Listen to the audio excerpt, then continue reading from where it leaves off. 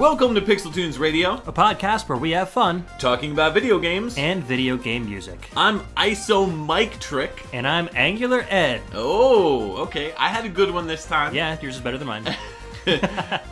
Episode 108 is what you're listening to, and we are talking about isometric jams. These are games that are isometric in graphical nature, but the tunes are definitely not isometric. No angles on these tunes. Yeah, we figured we'd do kind of a wide topic, because we get pretty specific sometimes. Individual characters or a particular system. We just kind of wanted to open things up, but not go like full free picks. Right. So we figured we'd take games that utilize the isometric perspective in the gameplay and only use those games to pick cool music from. Right. And it's cool because it helped us find a lot of games that we might not have looked at for soundtracks and pull some cool tracks. At least in my experience, there were a few games I never would have even bothered looking at that I was like, oh man, these are some cool soundtracks, so I get to share some obscure stuff. I had to really kind of look back into my past, and I picked a lot of games that I've played over the years that I was like, oh wait, that's isometric. That had a great soundtrack. Yep. So that was kind of what I went for. Yeah, same here. But before we get into that, let's jump into Clarification Corner. We have a slight thing to clarify regarding the episode 107, the PC98 episode. I knew somebody would get us with something. So this one comes to us from the YouTube link, actually, for the YouTube episode. And it's from Internet Akias1. And he or she told us that Don't Call Me Amy, as we called it last episode. It was actually originally composed by Kazuhiro Kanai for the YM2203, and Umemoto only arranged it for the game's PC9821 version. Yeah, so we talked briefly. That was the last track that we played, that very kind of sad ending track. Do kind of track. Yeah. And, you know, I really wanted to pick something from Ryo Umemoto because he was such a prominent figure and known as kind of one of the best composers. Mm-hmm. So I was kind of bummed that, you know, the track that I picked was originally, and it was just arranged from another composer. But remember, the first track that we played from that show went by the RAL 3 track. Yes. We, at the time of recording, did not know who the composer was. Right. And I was doing a little more research just to get the publisher and the date, and I found a page that said that Ryo Umemoto composed that game on his own. Yep. So we actually did get some original composition from Umemoto by accident.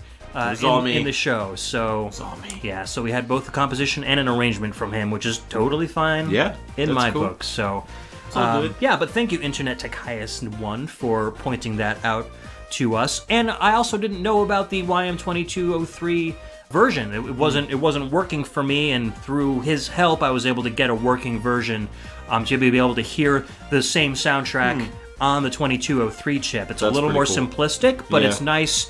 Hearing it without Umemoto's arrangements, because there are some differences here and there between the two, so it was cool to listen to. Yeah. So we'll jump right into PixelChat. We got a couple awesome questions. The first comes to us from Jay Jorgenson, and he writes, with the upcoming remake of Final Fantasy VII, I'm curious about which games you would take from the older generations that have not aged well and give them a remake. My first choice would have to be Legend of Dragoon. The addition mechanic in that game was innovative at the time, but it was incredibly difficult, and if not pulled off properly, made the game a tremendous slog. The story was fantastic, with the, spoilers, just as a heads up, death at the end of the first disc setting up the rest of the game. The graphics were great for the time, and the music was awesome. So, I don't know, what do you think? Let's see. A remake that hasn't been done yet. I mean, that seems to be all the rage nowadays. I'd say there's more re-releases these days more than anything. Yeah, ports and re-releases and stuff. But there have been like remasters more than remakes. I think the most remakes that have come out have probably been in the Ys series, Oath and Felghana, Memories of Celceta, stuff like that. Yeah. Man, I really have to think about this one. I would really like to see maybe something like some of the more obscure. I know you'd probably dig this. A lot of the like the Natsume games, redone. Yeah. Like Power Blade or Shadow of the Ninja. I'd actually prefer a Shatterhand. sequel. I'd like a sequel, like a Power Blade 3 or Shatterhand 2. Yeah. Those that would be awesome. I think that would be cool. Kind of in the style of like Bionic Commando Rearmed. Yep. Where it still holds true to the original game, but gives it more updated graphics and maybe some updated gameplay. Yeah. That would be really cool. So I would like to see those. A lot of those old NES games that, I mean, they still hold up today. They're still great games, but I would really love to see what they, you know, maybe the developers had a whole bunch of ideas for the game that they couldn't do on an NES, and that now that they have virtually like unlimited power with these consoles to kind of breathe new life into those games. Yeah, I would say Final Fight, honestly, because Final Fight as it is a fantastic experience, but I feel like it was dated even then, in the sense that it was a lot more simplistic than Streets of Rage, and they try to like revise it with like Final Fight 3, for example, where they added in the more like Street Fighter-esque moves and the Streets of Rage style moves and combos and everything. And I would love to see them kind of bring that into a brand new entry into the series, or remake the original Final Fight, you know, add more levels, add more bosses, add more bad guys to beat up. You know, like flood the screen with bad guys. Like, that I think is key. And maybe like introduce some things that they introduced in other beat 'em ups, like Scott Pilgrim, like the shop, like that kind of thing. That was really like cool. A challenge mode, yeah, stuff like something that. to collect, something that you can kind of gather and then use that to like level up your character, or maybe like a Knights of the Round kind of style. That'd be really cool. So I feel like Final Fight is great, but it could be so much better. And the fact that they haven't done anything with the franchise has just been dead in the water. So the other thing I just thought of, you remember Battle Chess on the NES? I've never played that. Kind of like a regular chess game. However, when you take another piece, you see kind of a cinematic of a battle happen. It's like sometimes they're funny, sometimes they're kind of gory and serious. It would be really cool if they had, you know, like next-gen graphics and different types of like battles that happen every time another player takes something. Or you could like get DLCs that completely change the look, like they could be cartoony characters, or if it's on like the Switch, they could be, you know, Mario chess players. Maybe have some sort of interactivity with the battles to kind of change the outcome of the game. I would really like to see something like that, because I think chess is something that a lot of people should get into that don't. And that will probably help people get into that game a lot. Definitely. So yeah, Battle Chess 2018. Let's do it. Whoever the rights holder is, if you're listening. What's next? Just a quick question from Ben Dishman, otherwise known as The Dyad. He asks if the new release schedule has been helping us going to a monthly show. I mean, I would say right now it's good for me because I'm able to put out more personal content on my channel. So I'm able to focus on like, dude, you haven't played this game, and you know, Gaming Linguistics, which I just put out 2 episodes for that, and you know, it's kind of reinvigorated my spirit to put out more content like that. And at the same time, it's left me with enough breathing room that I don't feel panicked. That I always try to work on one thing at a time. So like if I'm working on PixelTunes while I'm working on Dude, You Haven't Played This Game, it can get very hectic. So this kind of makes it a little bit more spread out, so that way I can kind of work on both projects. Keep your focus going. Yeah, pretty much. And it leaves me open to spend more time with my wife, and you know, that's always a good thing too. So, exactly. And I know you've got stuff going on as far as what you're doing too. Right? Same here. You know, it's a lot easier for me to have more family time and kind of do the show at my own pace and not feel so rushed and trying to get it out by the end of the you know, I had a lot of drive time with my last job. I had to drive sometimes more than an hour to and from work each way. And so I would have time to like listen to the show in the car and like, you know, tweak things. And now my drive is like 7 minutes or less. So it's a lot harder for me to like get in there and really listen and make sure everything is working properly. So now with this extra time, I can listen on my lunch breaks. I can, you know, kind of make sure the show is good before I put it out. And it's really helped me kind of do that stuff. So I'm hoping I'm still putting out the same amount of quality, even though I have less time to kind of do that, that listening and verifying stuff. And like I said, there's maybe some other stuff for me coming up in the future that's outside of Pixel Radio, and that's giving me more time to focus on that, kind of develop other content that I might be putting out on my own. So stay tuned for that, and yeah, thanks, Ben, because that was a cool question. Yeah, definitely. Always nice when people are like, how are you doing? Yeah, exactly. Not like, give me more music. I want more. So we got a double question from Josh Battin. We'll not go too in detail because I know we're going a little long here. So his first question, he says, "Hi Ed and Mike, Jay Bats, Josh here from the What If podcast. I have a question or two. So the first question is, since Marvel movies have been killing it in the box office for around a decade, but before that had been historically bad, and with the new Tomb Raider looking like not a pile of crap, do you think video games are primed to do the same? Ooh. Video game movies. I'm gonna say no. I think that video games don't have what it takes to do that, because video games are just, they change too much, and they don't have, in my opinion, enough lore and history to warrant. They don't have the same kind of readership, or like the players I don't think would be able to transition that experience into a movie. It's so difficult to make a movie and takes so much time and effort, and I just think that video games are more about flashy experiences. Yeah. And I think that if you want to make a really solid movie, you can do it. It's been done. Like Prince of Persia was phenomenal. Right. Very underrated video game movie. Mortal Kombat was a lot of fun. It was a great popcorn flick. The first Tomb Raider was excellent. I think there's better video game movies that are about like a broad topic of video games, like Wreck-It Ralph, which is phenomenal. Yeah. And Ready Player One looks really cool, stuff like that. Yeah. But I don't think It's like movies about video games rather than video game culture. Right. Like, I don't think you could take, like, you know, Super Ghouls and Ghosts and make it into a movie. Yeah. Like, you just... You know, I wish. Because I'm thinking about, you know, the Castlevania Netflix series and how they're getting that very right. Right. And that, you know, something like that could be condensed into kind of a movie and do well. Yeah. So, I don't know. I have kind of mixed feelings. You know, anything can be crap or anything can be awesome. Really depends on the hands of the people that are doing it. Absolutely. The guys doing the Castlevania series are huge Castlevania fans already, and that's a big part of it. Yeah. Like the first Silent Hill movie was decent. It really got the feel of Silent Hill, but then the second one was utter crap because it was just kind of a cash-in. So that's really key. You bring up a good point. I feel like the special effects definitely will help get those movies along. I think I've heard rumors of a Mario movie. Yeah, I've heard about that. But that is CGI, which is perfect. Sonic movie, too. I do not want a live-action Mario movie or a live-action Sonic movie. Like, that would kill it.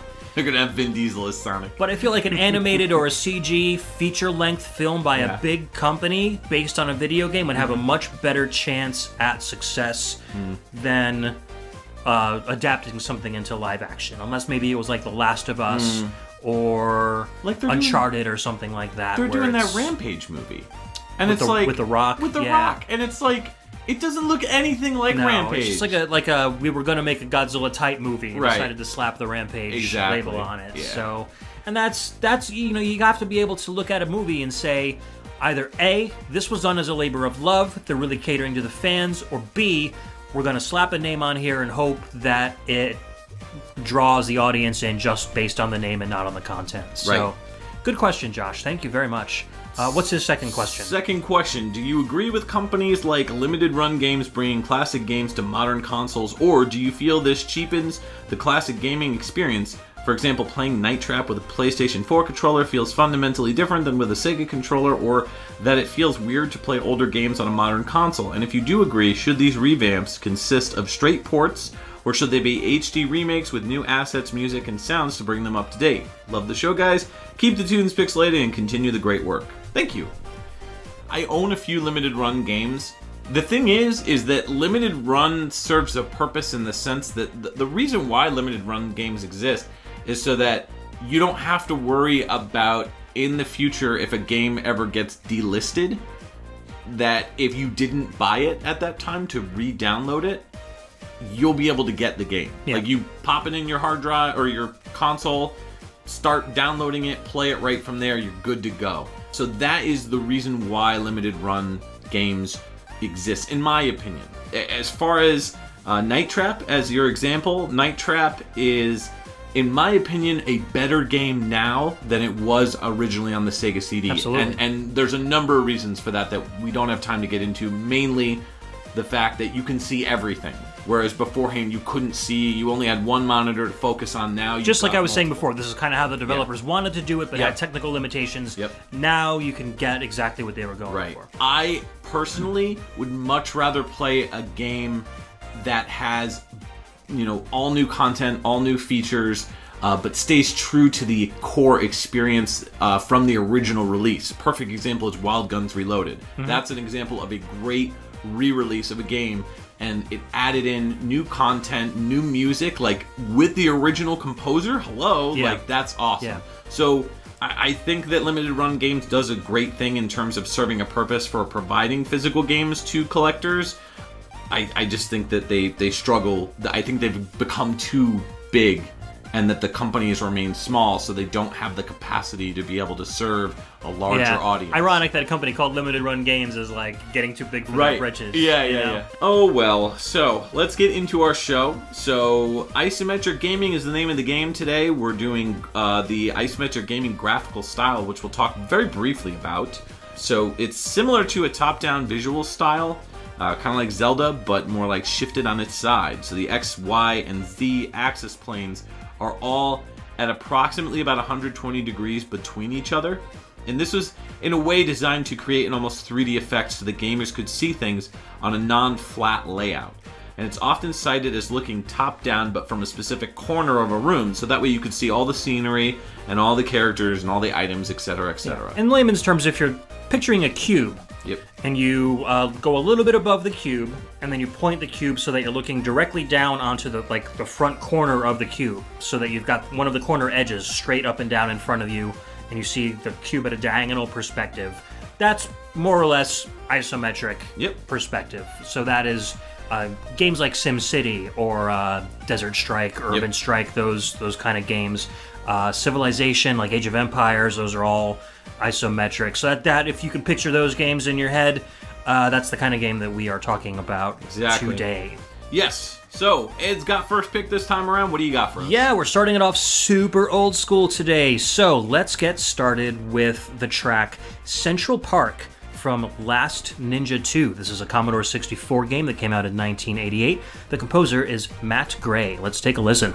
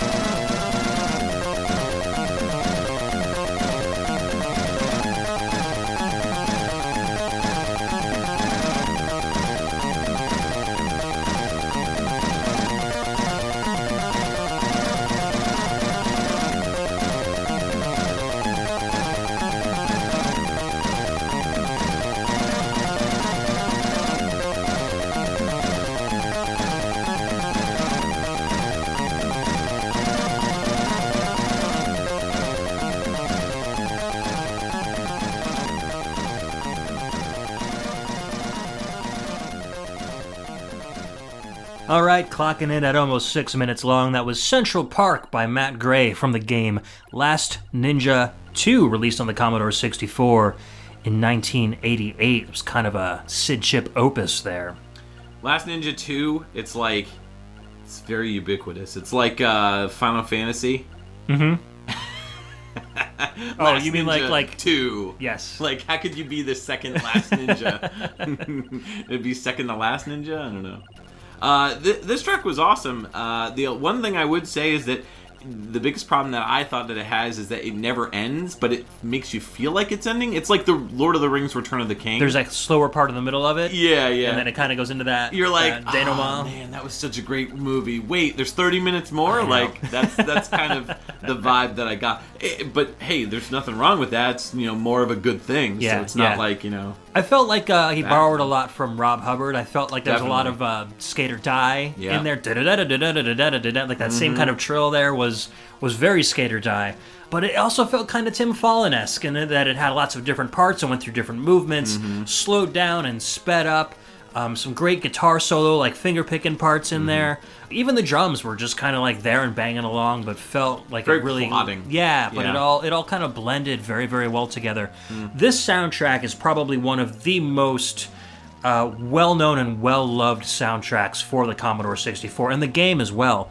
So you look up this music on YouTube, and you'll find people who have covered it, remixed it, guitar covers, drum covers, you name it. Yeah. Europeans probably have the song drilled into their head.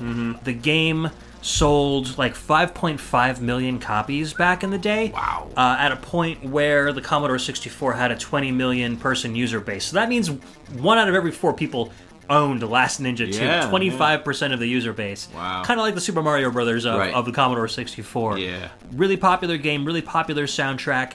Matt Gray started off composing on the Commodore 64, and then he went on later to do remixes of this soundtrack and re-releases. And I think he had a Kickstarter for a project called Reformation, which was kind of a updating of the remixed soundtrack for Last Ninja and some of his other Commodore 64 compositions, and that was successfully funded as well.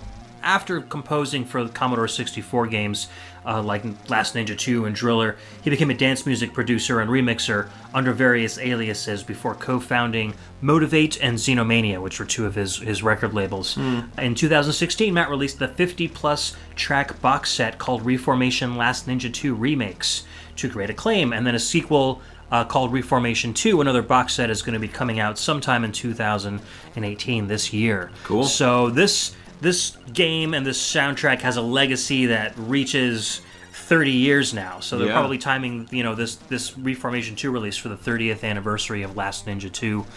Even the year after Last Ninja 2 came out, there was a game called Last Ninja 2 Remix, which included kind of like updated graphics for the game and then also remixed versions of the soundtrack. So it's like, wow, this music is just kind of everywhere. Yeah, definitely. I'm sure our European listeners will be very well aware of this track. Yeah, quite familiar to most of them. And the game, of course, is an isometric perspective. You play as a ninja, and you are it's kind of like exploration / beat 'em up. So you're fighting other ninjas. You're running around looking for items and then trying to find your way to the exit of the level. So it's fun. I mean, for a Commodore 64 game, it was very well done. It improved a lot on kind of like the stiffness of the original, the Last Ninja game.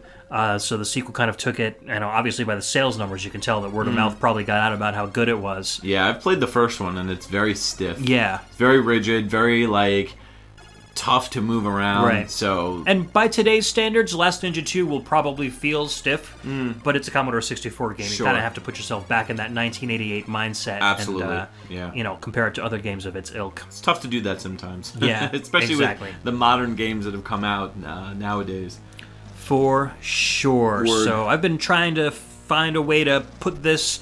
I think this was like a backup soundtrack from like our Ninjas episode. Oh, wow. Way back in the day. Okay. And I was trying to find a way to kind of work this soundtrack into an episode, and Isometric kind of fit perfectly. So that makes sense. Here it is. Cool. Let's move on to the next one. Yeah, so I've got Biker Mice from Mars, a Super NES 1994 release. The track is called Fortress, and it's by Nobuyuki Akena and Hideto Inoue.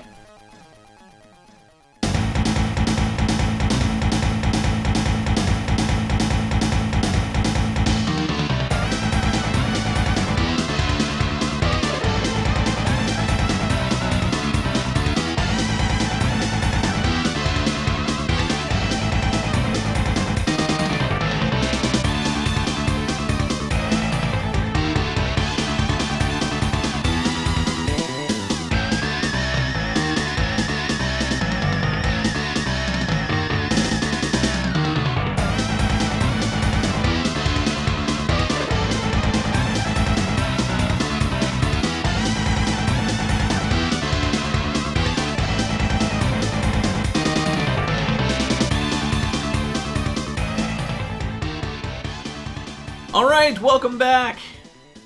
Put your heads back in your sockets. I don't know, your neck sockets. That was Biker Mice from Mars. That is a racing game by Konami, and it came out in 1994. The track is called Fortress, and it's by Nobuyuki Akena and Hideto Inoue. So, yeah. This kind of furthers your Mega Man X soundtrack love, I think. I do agree. This does sound like if Konami wrote a Capcom game, like a Mega Man yeah, style exactly, like X2 or something. Definitely. It's rockin', very Judas Priest style, with a little bit of like progressive metal flair there, with those like Hammond organs that kind of float in, which I was really digging. So it's just a really shreddy track. I dig it. This game is really cool. Have you played this game? Oh yeah, absolutely. Yeah? It's as I said, it's like a futuristic racing game kind of style, but you're like racing motorcycles. The whole point of Biker Mice from Mars is kind of like a TMNT ripoff, a little bit. You could pick from one of 6 different racers. You've got Moto, Throttle, and Vinny. One of these things is not like the other. Yeah, right. Then you've got Lawrence Limburger, Grease Pit, or Dr. Carbuncle. And the maps themselves for the races are all isometric, and you got to kind of like dodge oil and different like yeah, kind of like RC Pro Am 2. Yeah, a little bit. You've got a isometric race course with jumps, and so if you kind of imagine RC Pro Am 2 mixed with Rock and Roll Racing, it's very similar to that style, like a battle racing game. In like the non-2-player like story mode, you've got to like collect money. And you get like prize money for beating the racers, and losers have to start over. So it's pretty cool. And you can use the money to upgrade your bike, and get better weapons. Yeah, different more tires and different like weapons and stuff. It's pretty cool. Yeah, you go to the Last Chance Garage to do that. So and as a Konami game, it's really well done. You know, it's just like all of Konami's stuff back then. It feels like it was maybe done by some of the same development team that worked on like Turtles in Time or something like that. The graphics are very similar. Yeah, my only complaint, and this is a common complaint, is that there's not really any kind of voiceover work. Which I mean, like if you play like Turtles in Time, there's all like crazy voices, and you don't really have any of that in this game, unfortunately. So but the soundtrack more than makes up for it. Interestingly enough, the PAL version of the game, if you play that, there's like all sorts of like Snickers advertisements. Interesting. Like all over the place. Huh. Yeah, so it's kind of funny. Yeah, must have gotten some extra monetary boost to release it over there or something. Hey, you want to put your Biker Mice game out, you can do that. But how's about you throw some Snickers my way, you know what I'm saying? I don't know why they're like Italian, like mobster. I would have done the English accent if it was PAL territory. Yeah. I mean, but like PAL was in Italy too, so yeah, sure. Right, we'll go with that. That works. So the composers. Nobuyuki Akena has worked on a lot of Konami stuff. He was not Italian. Yes, no, definitely not. Poppin' Twinbee was the first game that he worked on. Worked on some of the Ganbare Goemon games, 2 and 3, as well as Kira Kira Doshu, Power Wrestling 96, a game called Fantastic Journey, Deadly Arts, and Hybrid Heaven. He was on the sound team for that. His last game was Castlevania Harmony of Despair in 2010. He was one of the musicians on that. Neat. And then Hideto Inoue really only worked on a couple games, mostly most of the same type of stuff. You mentioned Turtles. Probably one of the reasons why Turtles sounds so familiar is because he was the sound designer on the original NES Turtles game. Turtles Hyperstone Heist, Buster's Hidden Treasure for Tiny Toons, and TMNT Tournament Fighters in '93. A lot of those high-profile Konami games. Definitely. Sunset Riders, Rocket Knight Adventures, he was sound program on. His last game, and by the way, he was also on the Hybrid Heaven as well, part of the sound team for that. His last game was International Superstar Soccer in 2000, but he's done some programming here and there for the MLB Power Pro series too. Cool. So good stuff. I dig it. Excellent. Yeah. Now, you've got a laundry list of composers coming your way for your next track. Okay. So next track coming up is called Guild Hideout. This is from Lunar Nights, which was a game on the DS that came out in 2007. Also a Konami game, coincidentally. The composers on this one, well, at least the sound team on this one, is Hiroe Noguchi, Masashi Watanabe, Masanori Akita, Akihiro Honda, Shuichi Kobori, Nobuko Toda, Yuichi Tsuchiya, Yasuhiro Ichihashi, Tsutomu Watanabe, Tomoharu Nakano, Rie Yamatani, Hitaka Shamoyama, Rie Nakano, Hideyuki Suzuki, and Kazuki Muraoka. Wow, that's impressive. Yeah. You nailed that I don't first know try. how many hands fit on that keyboard at the same time. Yeah, but, yeah. Wow. So anyways, let's take a listen to Guild Hideout.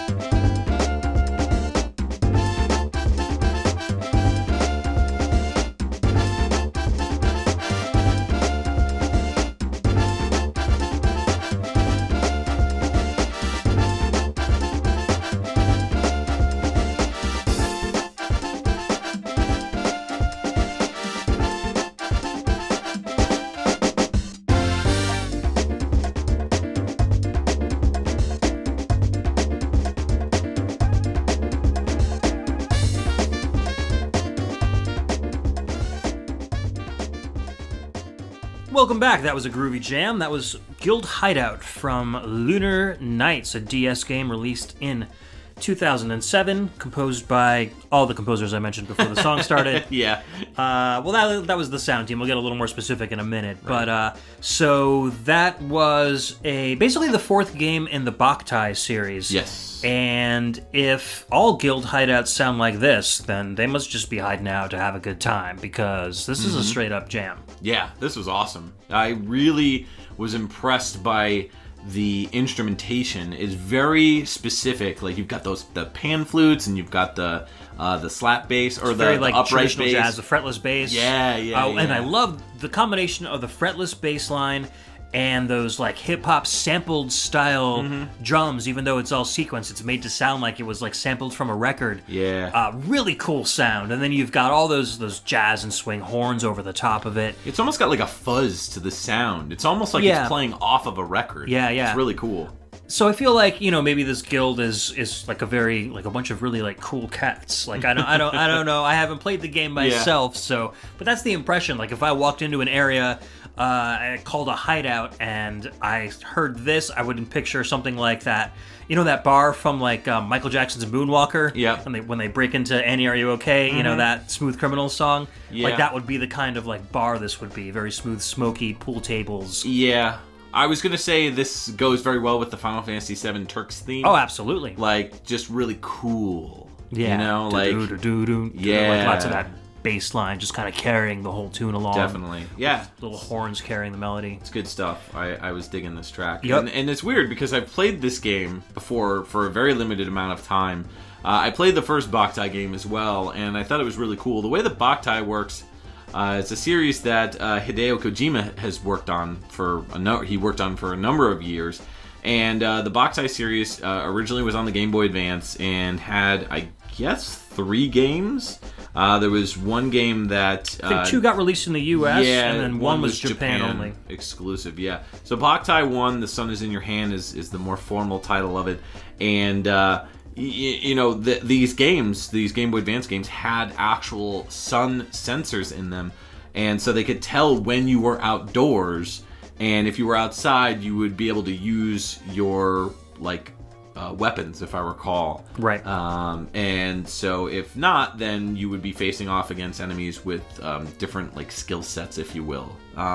So the DS version kind of gets rid of all that because there's no sensor in it. Yeah, so it has its own kind of weather patterns built into the game. Yep. So your gameplay will change and your powers will change depending on what your little... So you have kind of like a little weather station called the Parasol, and depending on what type of... So very much, I guess, kind of like Breath of the Wild. You know, you run into hot areas and cold areas, and so you would be able to do different things or have better resistance or less resistance to the environment depending on what your weather was and how well you were equipped for that particular...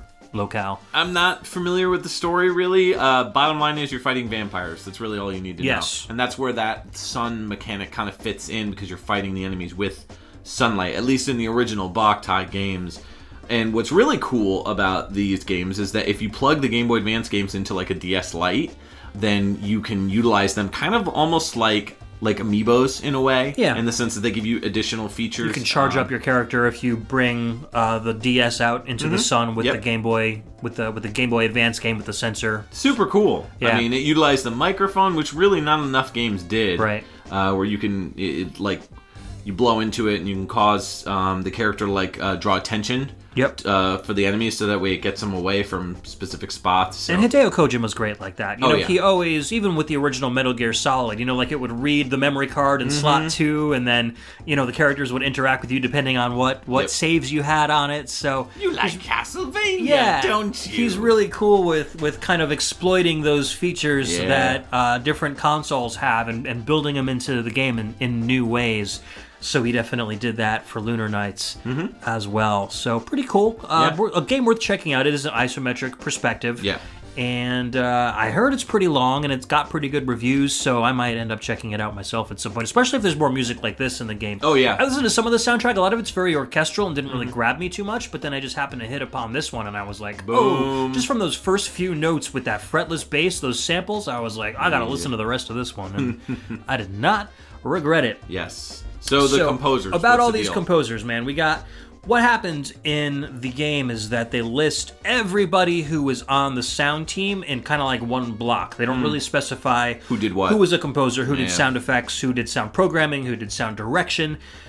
In looking through all of these composers and their other works, I kind of narrowed it down to Masanori Akita, Akihiro Honda, Shuichi Kobori, Nobuko Toda, and Yuichi Tsuchiya as probably the guys and gals who did the composition work, because they have other composition credits for other games. A lot of the other names in this big list are their other credits are only for sound effects or sound programming or sound direction, stuff like that. Most of them were Hideo Kojima, team members. So, for instance, like Yuichi Tsuchiya worked on a lot of stuff for Konami, the PES. 2008, he did music composition for those soccer games, a little bit for Beatmania 2 DX 9th Style, Ninja Turtles 3 Mutant Nightmare. He was one of these music composers and sound designers. Ninja Turtles 2 Battle Nexus, so all those Ninja Turtle Game Boy games, kind of going back. He did a lot of the Poppin' Music soundtracks, Poppin' Music 6, 7, 5, and 4. I don't know why I'm doing them out of order. And then Air Force Delta Storm, he also composed some music for. Nobuko Toda is still composing to this day.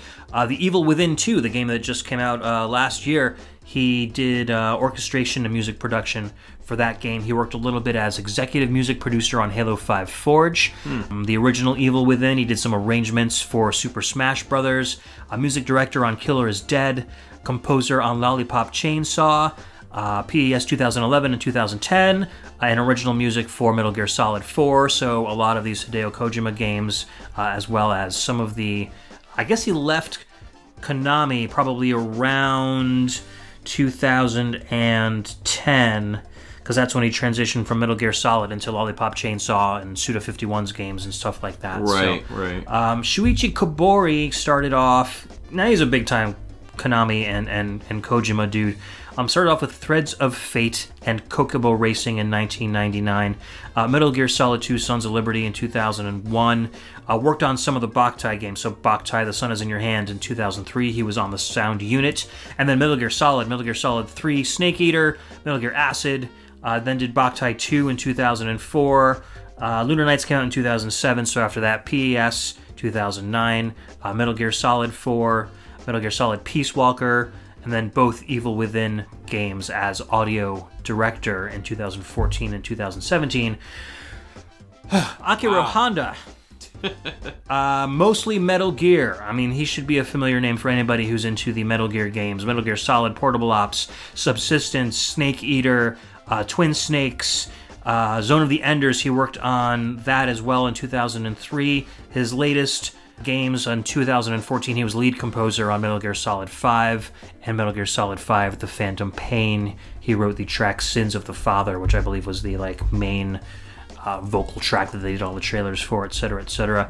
Masanori Akita, again, Konami from beginning to end, started off in 1999 with International Superstar Soccer, Ninja Turtles 2 Battle Nexus for the Game Boy, Castlevania The Dracula X Chronicles. He was the composer and arranger in 2007. So kind of like a late Konami composer. Yeah, he started, kind of later on in 99. Yep. His last game was the Yu-Gi-Oh! 5D's Wheelie Breakers game in 2009, which... Wheelie Breakers. I know, which Yu-Gi-Oh! Whatever, but that game actually has a really good soundtrack. Cool. It was worth checking out. So, So that, I think, is enough composer, jargon, and game listing. Yeah. Let's move on to something a little more simple. Yeah, take a load off. What's coming up next? You deserve a break. I know. You deserve a pay raise. I need for a that. Snickers. Yeah.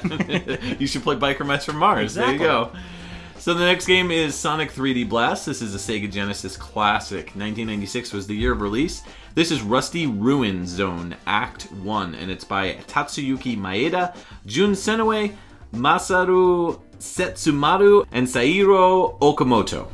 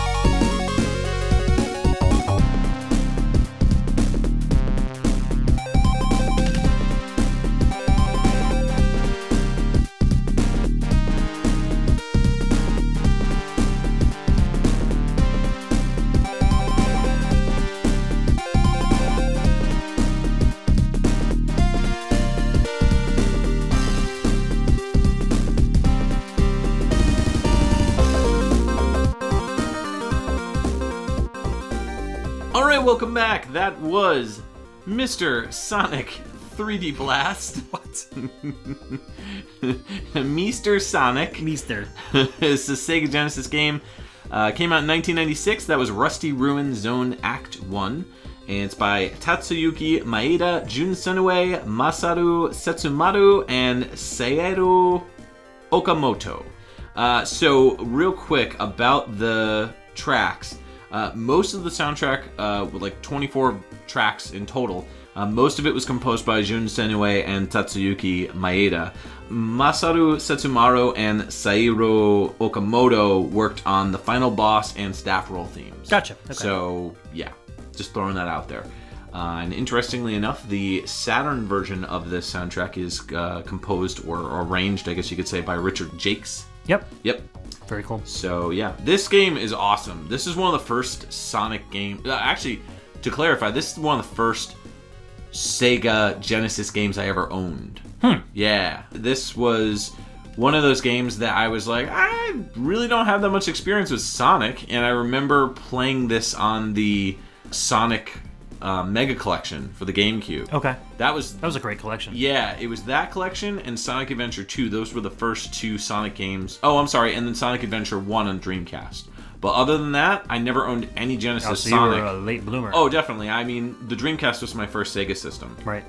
So, I get this game in Mega Collection. I'm like, this game is really cool. And I ended up finding it used somewhere and bought it. And then later got rid of it. Got a complete in-box version for like $10 somewhere. But this game is really great. I mean, it's an isometric viewpoint for Sonic, which...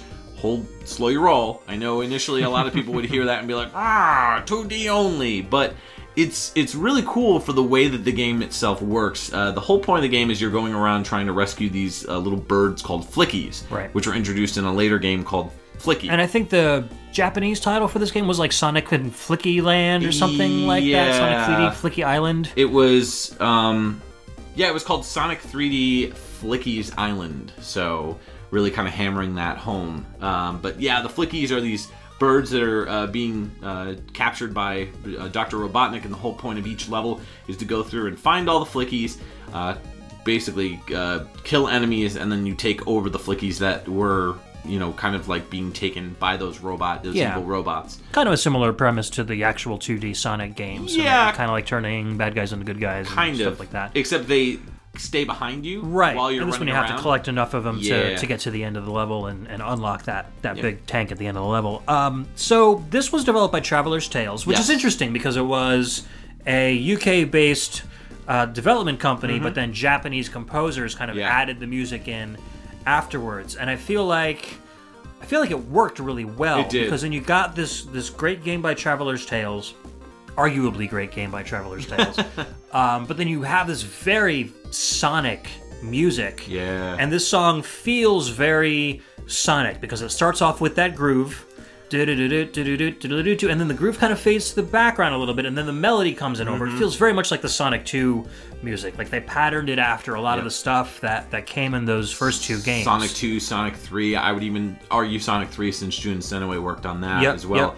I love those sample drums in the beginning that kind of kick off the song. Yeah. You know, after the main melody starts playing, and then you get the like that really crunchy, snappy sound. Yep. And then it kind of rolls into the normal drums that are kind of like, you know, going all throughout the entire track. So it's really interesting that they use those drums just initially just to kind of kick off the track. So. Yeah. But yeah, it's really cool. So also, we should probably talk about, are you, Mike, familiar with Game Hut? The channel on YouTube? Yeah, you're talking about the lead programmer in this game, John Burton, right? Right. That's where you're going with Correct. this? So that's his channel.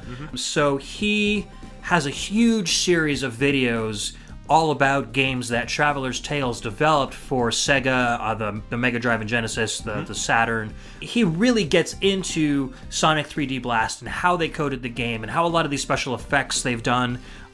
Like he gives visual representations of how the Genesis actually pulls a lot of these really cool bonus levels off and stuff.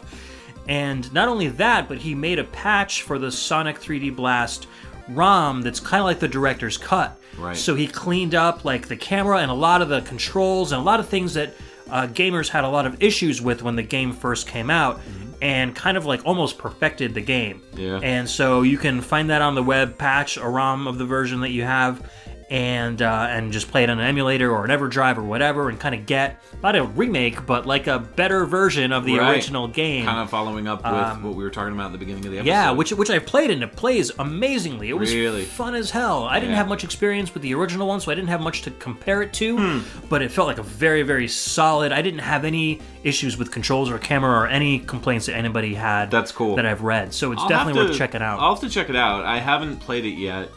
But because I'm so familiar with the original, this will be a real treat to kind of check out. Exactly. It'd be cool bring to my like EverDrive over at some point. We can check it out. It'd be cool to dump that onto the original cart, like kind of update it. Yeah, update it. Yeah, I'm not sure if the cart, if the new version of the game has more memory. It's possible that it could, but I don't know. You probably just have to replace the board and put the same shell around it. Yeah, most likely. But that'd be cool. So yeah, I dig everything about this game. I love the music overall. It's all really great stuff. So as far as the composers go, Sairo Okamoto worked on a bunch of Sega stuff, namely Skies of Arcadia, did sound effects for Neon Genesis Evangelion in 96, Sega Rally Championship in 95 did sound effects. Mostly has done sound effects, really only has a few music composition credits, one of which is Sonic Rush Adventure in 2007, as well as Sonic and the Secret Rings in 2007, and Phantasy Star Universe Ambition of the Illuminous in 2007. Masaru Setsumaru, again, worked on a lot of Sega stuff. We've talked about them in the past before. Just to name a couple games, Nightshade in 2003, Sonic Adventure DX, the Director's Cut, did sound effects.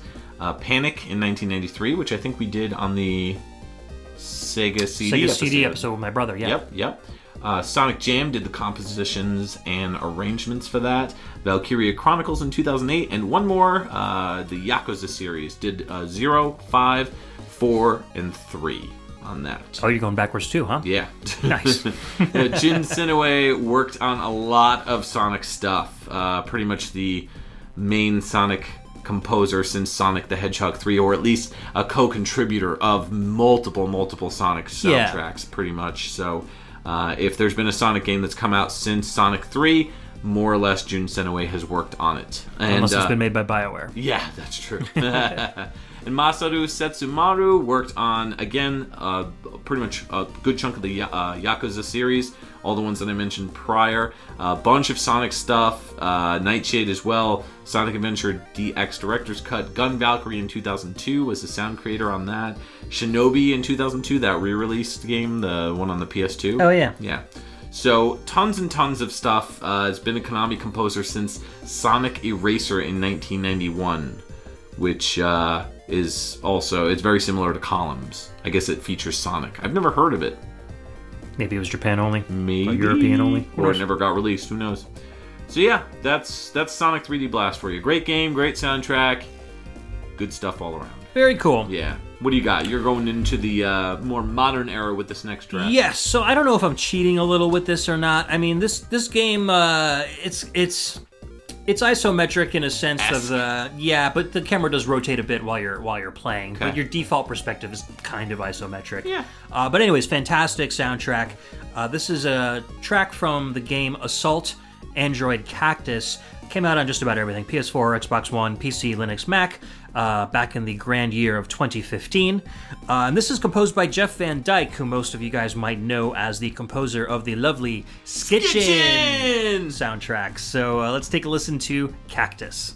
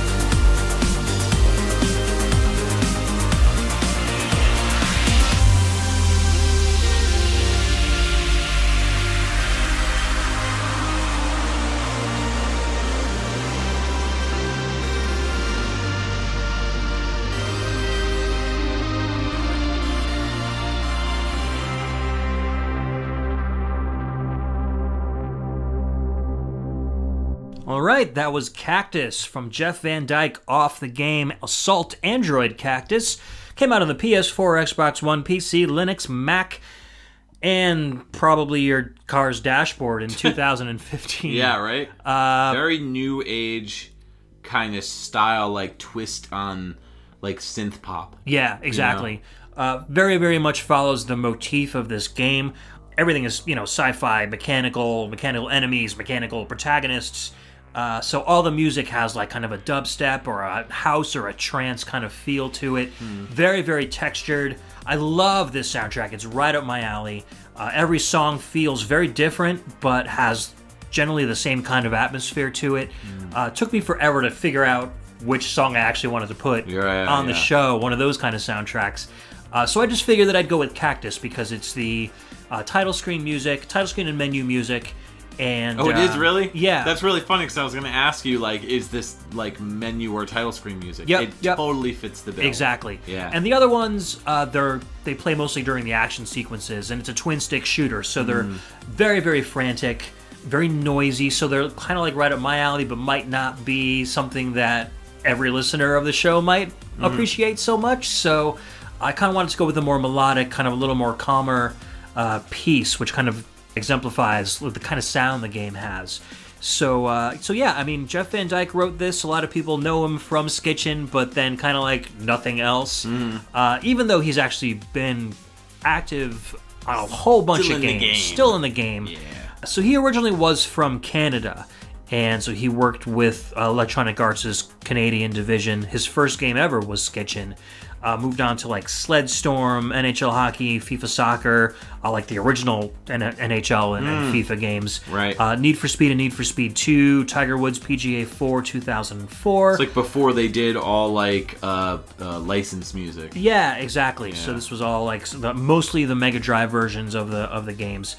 Then moved on to stuff like Emperor, Rise of the Middle Kingdom, Spartan Total Warrior, Medieval 2 Total War, the Total War series. I think he wrote the soundtracks for all of them, up to Total War Shogun 2 Fall of the Samurai. After that, he worked on Vega Conflict and then did this soundtrack, Assault Android Cactus. Moved on to Alien Isolation, which he won a BAFTA award for. Cool. Yeah, that was a really good game with a really good sound design. He did all the sound design for that game.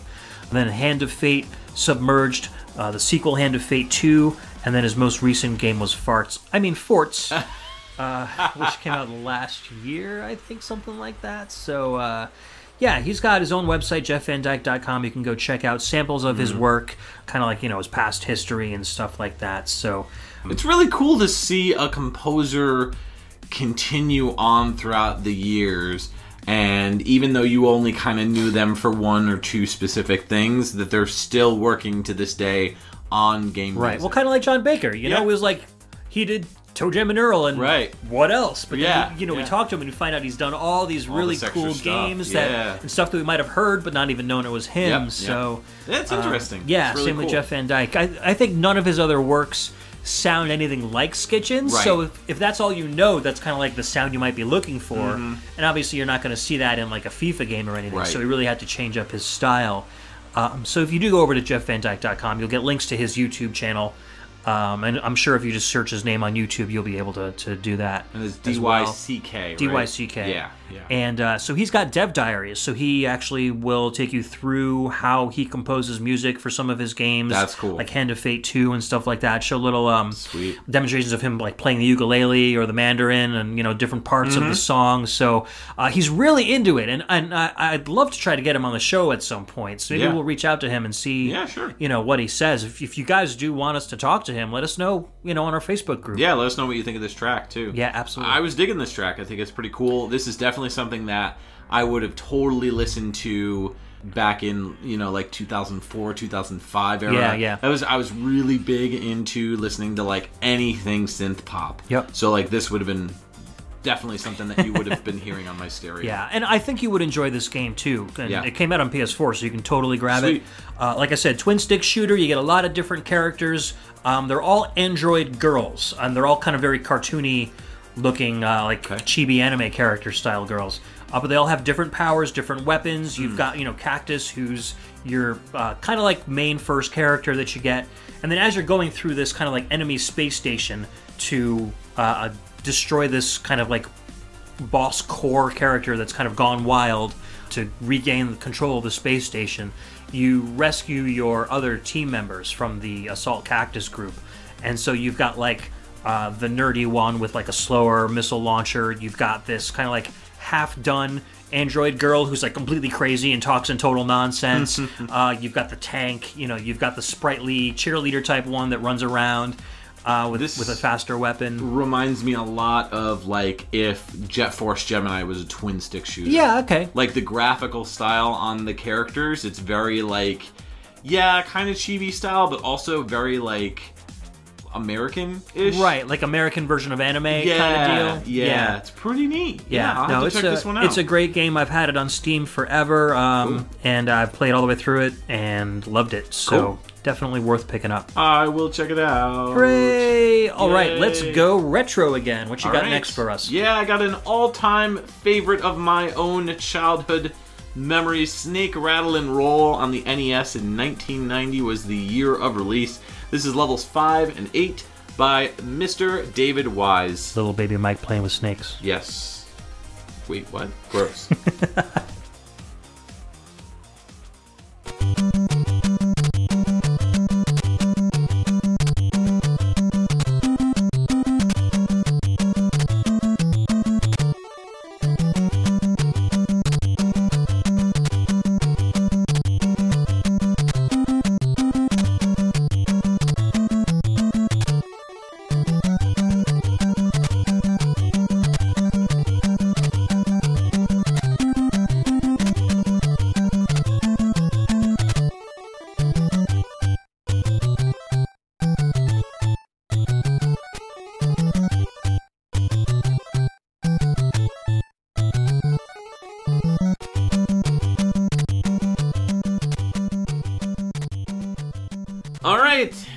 Welcome back. That was Snake, Rattle, and Roll, and that was the NES version of that game. 1990 was the year of release, and that was levels 5 and 8 by Lord David Wise. Yeah, we talked about this game back, episode 23, our David Wise Spotlight episode. We played a track from that. We played level 3. Level 3. And what's really funny about it is that is the original track that I picked was level 3. And then Ed was like, you can't play that. We already played that in the David Wise episode. I was like, oh, man, but that's like my favorite track. It's a great track, too. It's a very bouncy 50s, like sock hop style track. And this whole soundtrack is kind of 50s style. Dave Wise really went with a common theme for all of this soundtrack. Most of the tracks are like very like 12 Bars Blues-esque. From the original Shake, Rattle, and Roll, 1950s, blues kind of sound. This song though is just like straight up banjo. I mean, like after it kicks off with that, da-na-nun, da-na-nun,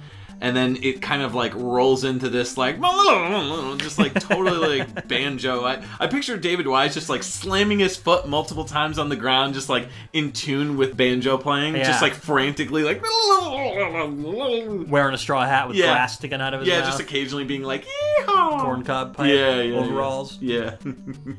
I love this game. This is one of my favorite childhood games. I loved it. Oh my god. I'm not really a big fan of this kind of game normally. Like, this is not something that I would normally play like nowadays. But, man, I have so many memories of trying to beat this game. I still haven't beaten it to this day. I've gotten really far. I've gotten to like the, 6th or 7th level. I've heard it gets pretty hard, It gets ridiculous. Like all those old Rare games did. Yeah. I mean, so to give you the simple premise, if you've never played it, you're playing as one of two snakes. It's a 2-player game if you want it to be. Rattle or roll. And you're going through up to 11 different levels, all isometric style in terms of the graphics. And you're going around eating these things called nibbly pibblies. And interestingly enough, so freaking British. I had no idea what they were called. I always just thought they were like little balls. So I would always call them different colored balls, like red ball, blue ball, yellow ball. Snake balls. Yeah, snake balls, exactly.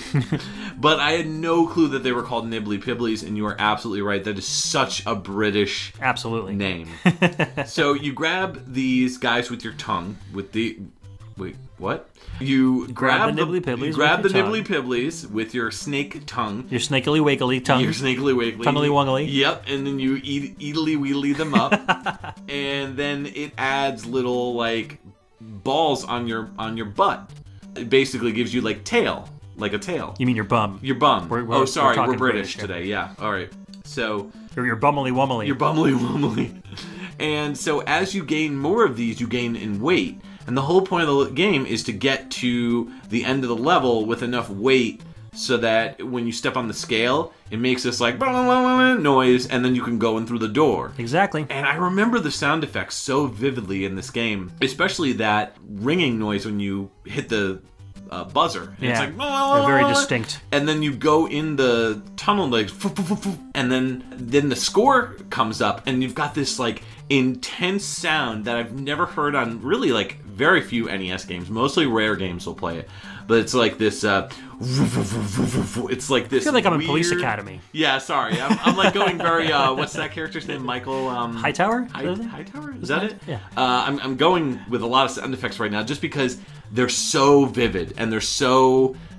They have such character to them. Right. Yeah. And in a game that isn't really all about like super cool, awesome, badass characters, this game just has a life of its own when it comes to the sound effects and the music too. So yeah, it's very similar to Marble Madness in a lot of different ways, because when you're manipulating the snake over like certain areas and patches, you can fall down into holes, you can fall down into spikes. It's a brutal game. And the isometric perspective on this game allows that to happen much more easily, because with that perspective, it's a better way to do 3D in a sprite-based 2D video game. So you've got to finagle your snake to get to where you need to go, and I mean, that's basically my teen years. Yeah. But it's just so difficult to get to where you need to go. So you'll see where you need to go, and you'll be like, okay, I can get there. But then you've got to jump up on all these different platforms to get there, and you've got to kind of like manipulate your jumps so that you can go over certain things to get certain items. There's some items that they put in these ridiculous places that you're like, I'm never going to get there. Right. They're like just teases. They're like red herrings. Teasing me. Yeah. Oh, it's so annoying. So, but I just so many awesome memories with this game. Love it. Cool. Great game. All right, let's move on to our next track. Yeah, we don't need to talk about David Wise. We've talked about him. Yeah, just go check out episode 23 if you want more information. We were pretty in-depth with him there. Absolutely. Speaking of composers that we've done shows on. 2 shows, in fact. Yeah, 2 shows. This one is a track by Tim Follin. This is the ending from Solstice, since we've already played the title track. This is one of the best soundtracks from an isometric game, and I could not leave it out of the show. So this is the ending theme from Solstice for the NES, came out in 1990. Boom!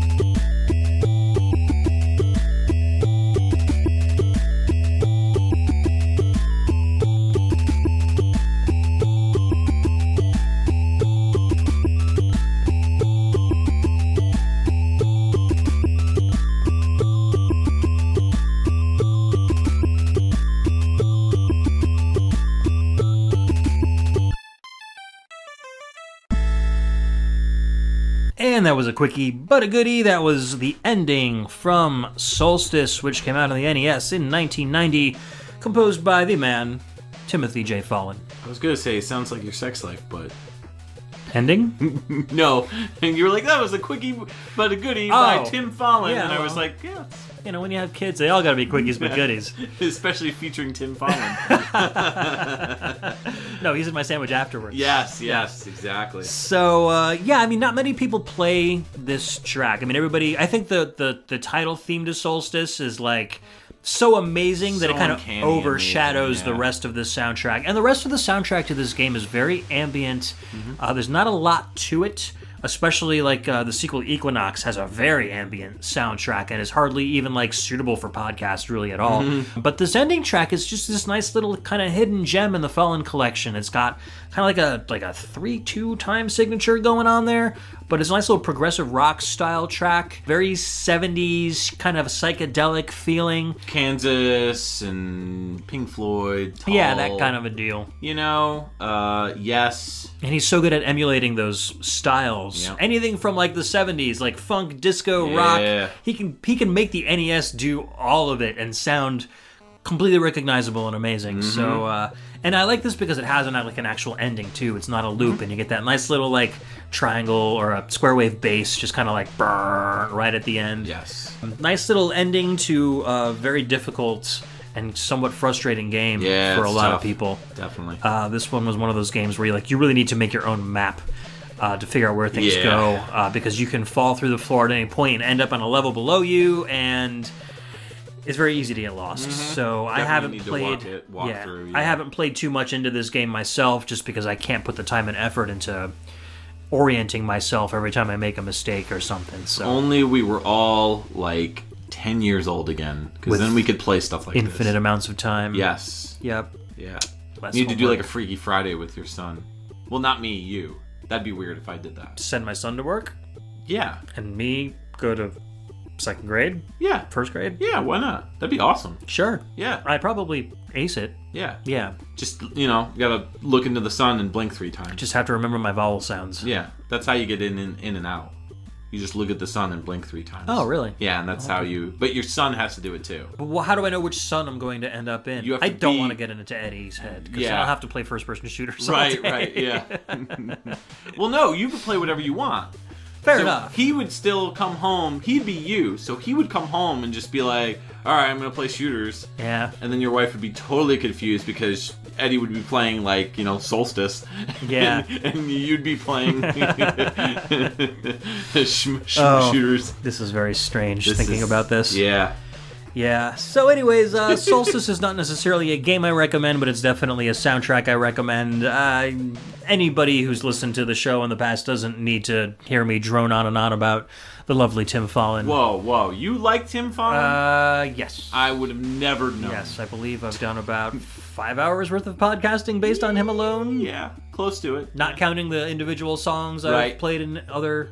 But it's nice because, see, I was saving up all my Tim Follin songs for those 2 shows. And now that I've done those 2 shows, which spanned his entire career, now I can start throwing in little songs of his here and there, and get people kind of into the more obscure stuff and not the stuff that's like the really standout stuff, which is all good as well. So. Anyway, so that's Solstice, one of the most frustrating isometric games on the NES. Why don't we go on to one of the least frustrating isometric games on the Super Nintendo? Yeah, this is an interesting little number, and one that I would have never picked from normally, so this theme works perfectly for this. This is Super Mario RPG Legend of the 7 Stars, came out in 1996 on the Super NES. This is Rose Town, and it's by Yoko Shimomura.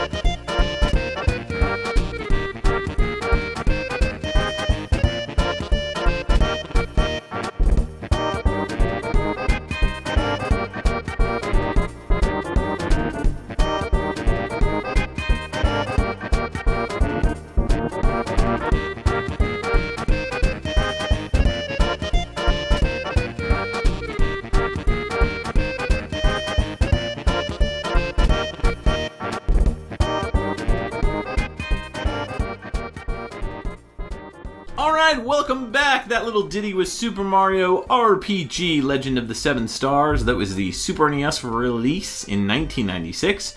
That was Rose Town, and that was by Yoko Shimomura.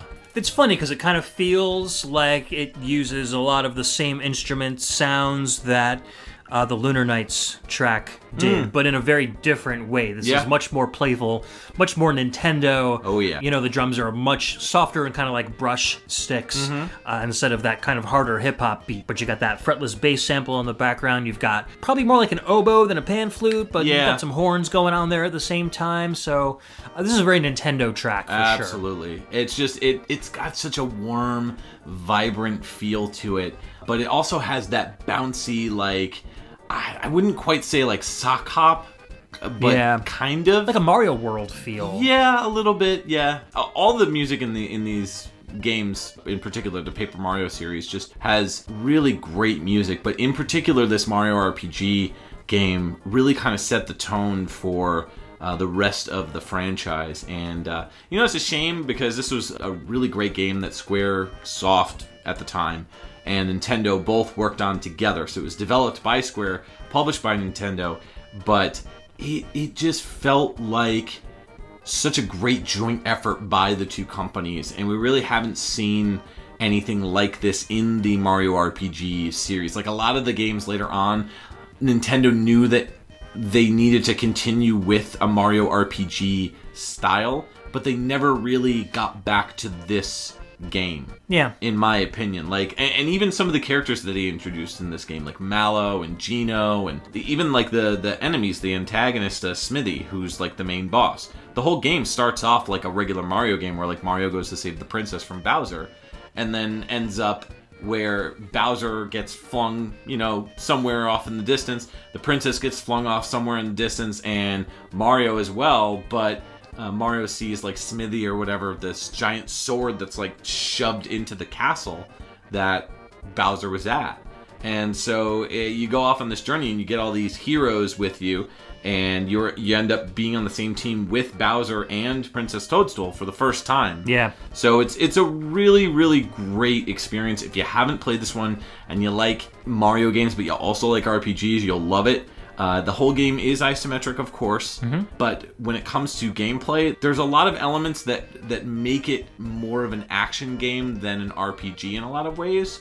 Like the way that you do attacks. So you'll choose to do an action or an attack, and you'll start jumping on the character, and you could press the button to time it.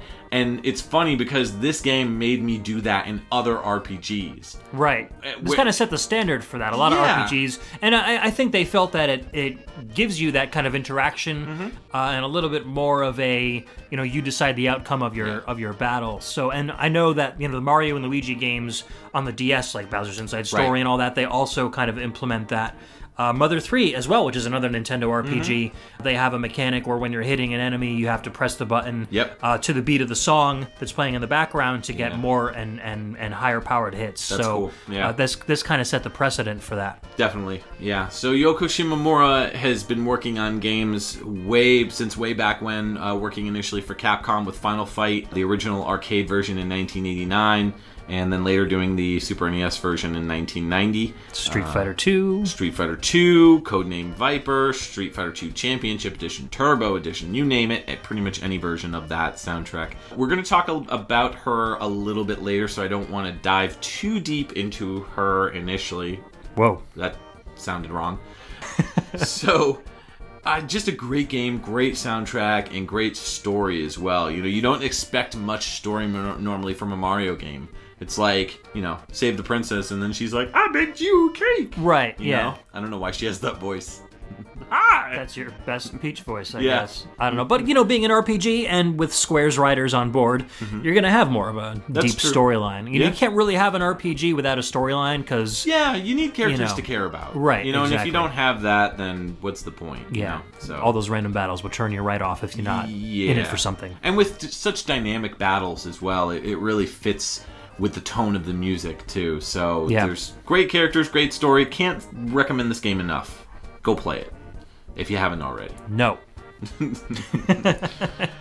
All right, fine. Well, then what you got for me? All right, so rolling from Nintendo's iconic character to Namco's iconic character, this is Pac-Mania, which was kind of like an isometric take on the Pac-Man series. This track is called Pac-Man's Park. This is the arcade version of the game that came out in 1987, written by Junko Ozawa, Yoshito Tomuro, and Yoriko Keino.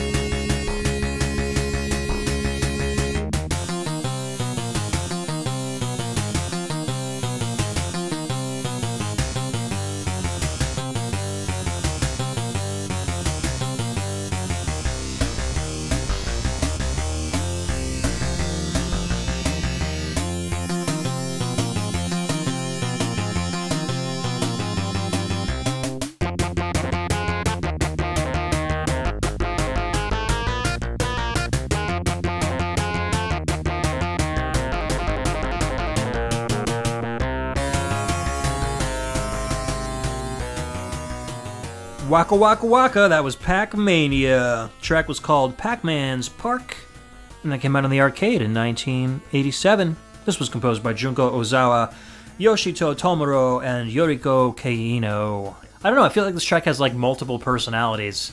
Because you start off and it's got like a very Blues Brothers, dun dun dun dun dun, dun, which kind of is a takeoff on the original Pac-Man arcade tune.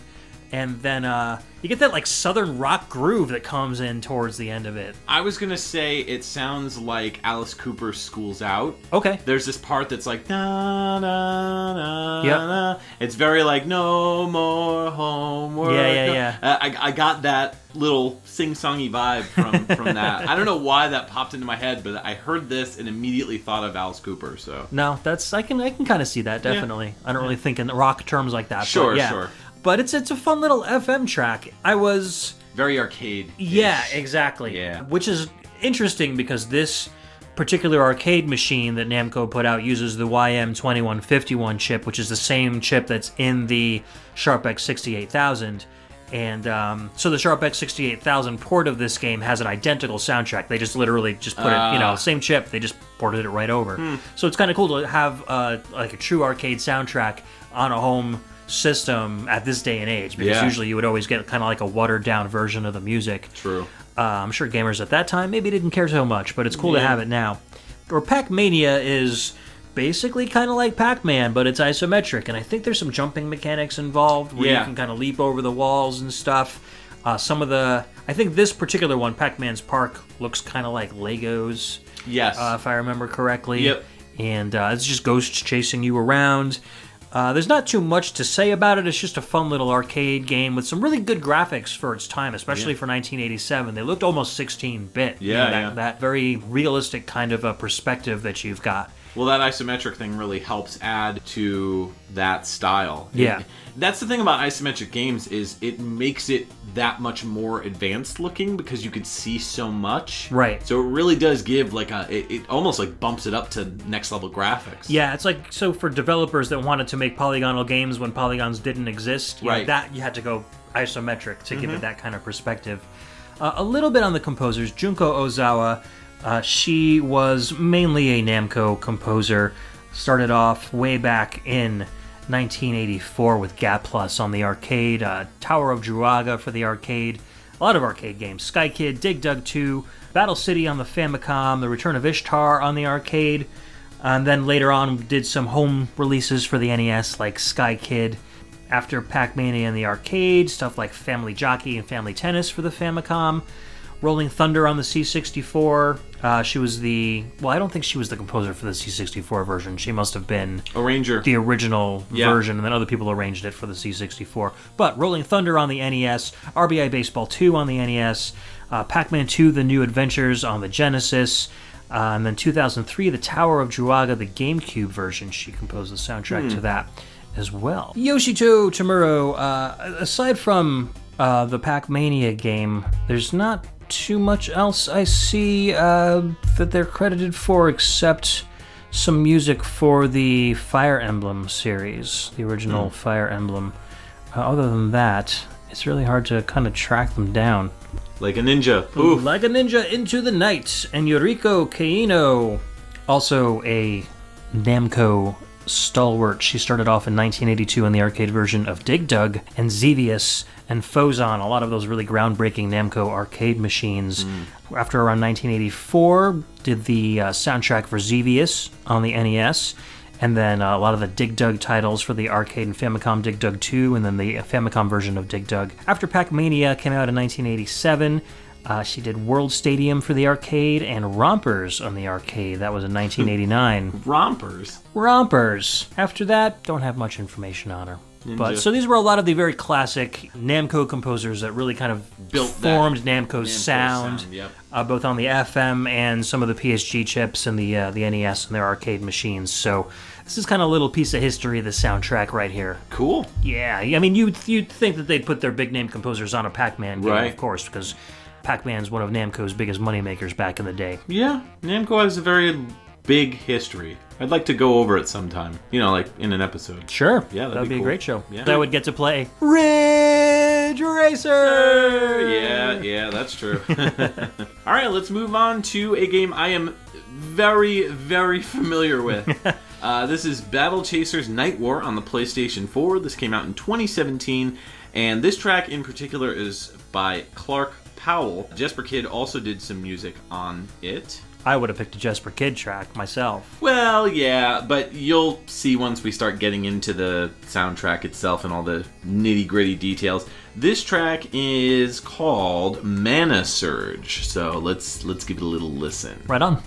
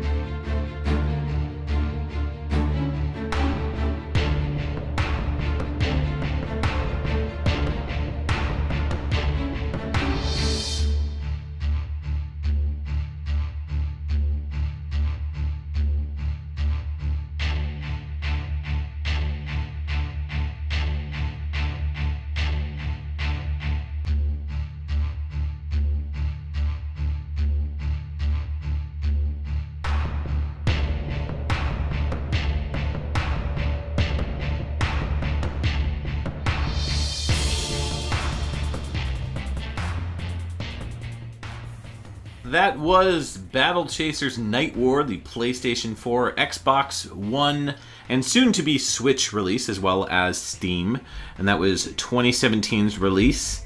And that was Mana Surge by Clark Powell. Again, also additional music by Jesper Kid. The reason I kind of mentioned Jesper Kid is it's very hard to determine who did what when you listen to the soundtrack because it all blends so well. It's got this like orchestral, electronic, like techno vibe to it, but it also has like a very organic feel. It's almost like pretty much kids' modern stuff in a nutshell. Yeah, I mean, it's got those indie rock kind of elements as well with a lot of stuff. It's very like folksy with a lot of just like simple guitar playing and everything with a lot of the tracks on the soundtrack. So what makes you say that this one is from Clark Powell specifically? Mostly because of the instrumentation and the way that the soundtrack kind of fits around this track in particular. It's a little more structured, I think, than Jesper Kid's stuff normally. I think Jesper Kid normally does like a lot of like really kind of off-the-wall outlandish stuff.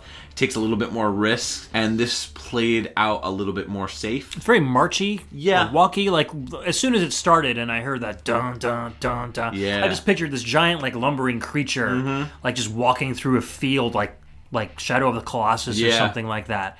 And then like those little twinklies were really cool. Like that, I love that hi-hat in the left channel. It was cool because it felt slow and fast at the same time. Like I don't know, like there's a big ominous thing in the background, but rapid things are happening in the foreground. That's how a lot of the soundtrack is, especially when you're fighting bosses. I believe this came from a boss track. Okay, but I don't remember. A lot of the soundtrack... I could definitely see this as a boss track. Oh, absolutely. The soundtrack in general just kind of flows really well together, so you kind of... the tracks stand out, like, in the back of your head. Like, I could tell you when some of the tracks played, but then others, I'm kind of like... It kind of gets lost on me because there's a lot of very quiet moments in the game, too. But I spent 90 hours with this one. I reviewed 90 hours? 90 hours! I spent a lot of time, and that's such a big deal for me because I don't normally spend that much time with games, and I don't normally play RPGs. But I gave this one a shot. I'm really glad I did. You know, I reviewed it for the channel, so if you haven't checked out the review, please go check it out. It's essentially a dungeon crawler that kind of meets like Final Fantasy, like traditional JRPG, but it's using the franchise Battle Chasers, which is a comic book franchise that came out by Joe Madureira, who worked on like a lot of Marvel comics, DC comics type stuff. He went on to do the Darksiders games, and he made his own video game company, and he was working on that for years and years and years. And then when THQ basically shut down and his development house shut down, they made a new development house called Airship Syndicate, and they worked on this game. Yep. Basically taking his long-standing franchise, and he was like, I got this great franchise, I don't really know what to do with it, tons of lovable, really cool characters, what do I do with it? So they did a Kickstarter, the game was successful, and they put it out. And I really don't think enough people check this one out, because it's really cool. It's kind of like Final Fantasy meets Diablo, in a way. Okay. So the dungeons themselves are isometric, where you're going around, and there's a little bit of a random aspect to it. I've over the years, I've always said I don't like randomness in games. I like structure. I like being able to go into, play like Ninja Gaiden 2 and know that Ninja Gaiden 2 is always going to be Ninja Gaiden 2. Yeah. But I recently have been trying to warm up a little bit and expand my horizons in terms of different game styles, and one of the ones that always really struck a nerve with me was games with random elements in it. You've talked about Crypt of the Necrodancer quite a bit, and every time you mention it, I'm like, pretty cool soundtrack, but random, dungeons and stuff like that. Rogue Legacy, those kind of games. Like roguelikes. And so I've been trying to do games that are like roguelike likes or roguelite. Yes, that's the perfect way to put it. So essentially, you go in and you go into a dungeon after walking around this various map, and when you find a dungeon, you go into it and you get 3 characters, and you're running around with just one character. And when you get into battles, it's side like 2D, Final Fantasy, like classic Final Fantasy, like Final Fantasy 6, Final Fantasy 5, that kind of style where bad guys on one side, good guys on the other. Yep. It's just a lot of fun. It's a really, really good game. Yeah. Musically, it's fantastic. It's a lot of this type of music. So if you enjoyed this kind of stuff, there's a lot of it throughout the entire experience. Yeah, definitely check out the video that Mike made I guest star in it, so Yes. it's a little bit of a PixelTunes. Yep. And I did not spend 90 hours learning my lines, that's for sure. Yes, no. So we're a little lopsided on that one. If you like PixelTunes and you like the dynamic that we have a lot, where like I'm more the slapstick guy and Ed's kind of the straight-laced guy, you'll really dig this one. So definitely check out that review. But yeah, Mana Surge, great track. Clark Powell, just to give you a little bit, because we've talked about Jesper Kid. Clark Powell is mostly known for doing music for the webcomic Homestuck. So he's done a couple indie albums as well that are on Bandcamp. You can check out his Bandcamp page. It's clarkpowell.bandcamp.com. Right on. Yeah. Excellent. Yeah. And now, what do you got for us? You got also another kind of newish game, right? Yeah, this music actually kind of fits in with the last track that we just heard. We played a track from the spiritual sequel to this game on a previous episode, which was called Transistor. This one is Bastion, the original isometric kind of game that came out from composer Darren Korb. The title of this track is Twisted Streets. Let's take a listen to it.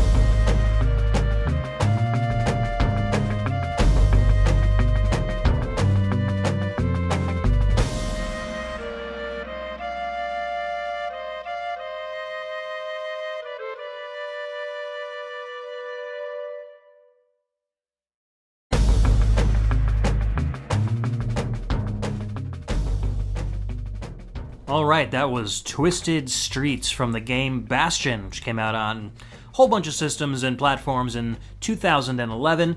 That was written by Darren Korb. And I feel like this kind of is a good complement to the Battle Chasers track. It's got kind of a very marchy, gritty, almost militaristic kind of a beat.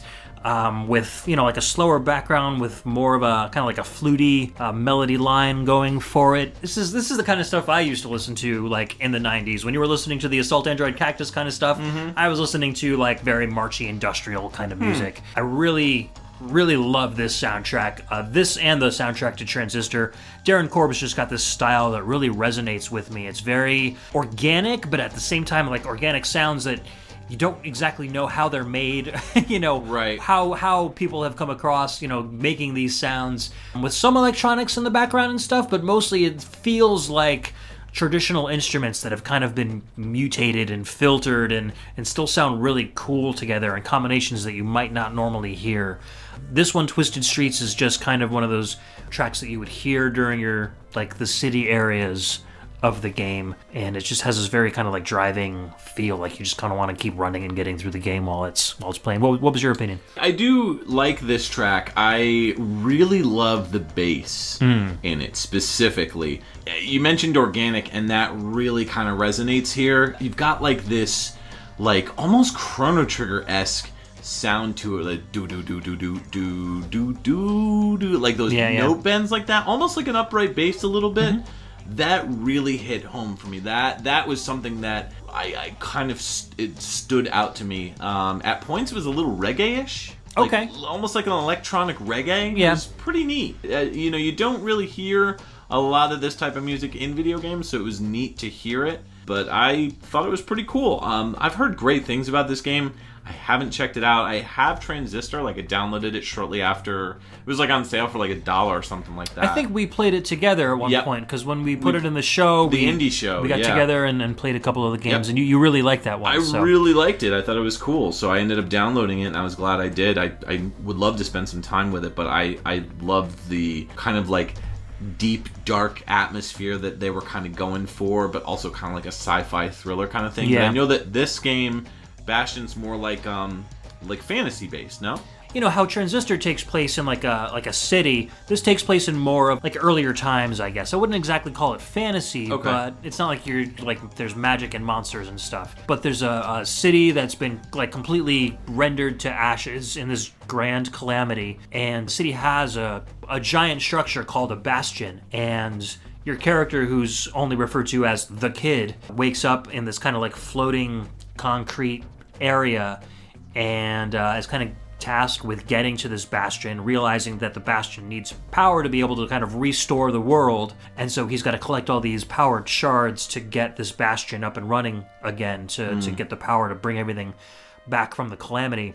During that time, he meets this narrator who's got this excellent, like, very gravelly voice. It's just a kind of a joy to listen to every word he says. And so the Kid doesn't speak at all, but the narrator will kind of dictate, you know, like a narrator in a book would kind of like explain what's going on. Very similar to Transistor, where there's a sword that kind of talks to you as you go, kind of taking the place of the narrator. This is kind of like a ghostly, omniscient kind of a narrator. Kind of like whenever they put Patrick Stewart in a role in a video game. You just want to like kind of listen. Exactly. The one redeeming quality of Lords of Shadow. Yes. Yeah, it was Patrick Stewart voicing. Yeah. So yeah, and again, this is an isometric view, sprite-based, hand-painted graphics, which are utterly gorgeous, just like in Transistor. The isometric view is really cool because as you're going through this world, the map that you're on will kind of crumble behind you and kind of raise up in front of you, depending on where you go. Like Fez a little bit? Yeah, kinda? I guess kind of. I'm trying to think of a Zelda game where you've got, you know, you kind of like... Okay. But not so much that like you have to time it so that you don't fall off the level. It just kind of appears before you. Right. So being isometric, it kind of gives you that sense of things appearing behind and in front, and giving you some more perspective on where you can go, and it just makes everything look really cool as it kind of like meshes together out of these blocks. And it's got kind of a more RPG style. So Transistor was more of kind of an action game where you would plot out how you're going to hit people, and then your character would take a track as she kind of like slices through enemies. This one, everything kind of like stops when you have a battle, and then you've got to like do like kind of like active time, almost like Final Fantasy, where you would pick your hits and stuff like that. So great game to play. It's a not too difficult. You can get through it pretty easily. You can find it on your iPad. They even turned it into a browser game for Google Chrome. So It sold over 5 million copies. It was very successful, especially for an indie game. Yeah, that's awesome. So, yeah, Supergiant Games developed both of them. Darren Korb really only worked on these 2 games so far. He's had other commercial music come out. He was a friend of the developers who was not planning on going into video game music composition, but they were like, hey, we know you make music. Do you want to try making some music for this video game? And he was like, sure, I'll take the risk, and won awards for it. Yeah. Definitely worth his while, and that's awesome. I hope he makes more soundtracks in the future because I love listening to them. All right, what do we got on the last of our list today? All right, our last track is returning back to the Super NES for Front Mission, and this is the 1995 release. The track is called Take the Offensive, and it's by Yoko Shimomura and Noriko Matsueda. I'm very offended. I'm taking the offense. Oh, boo.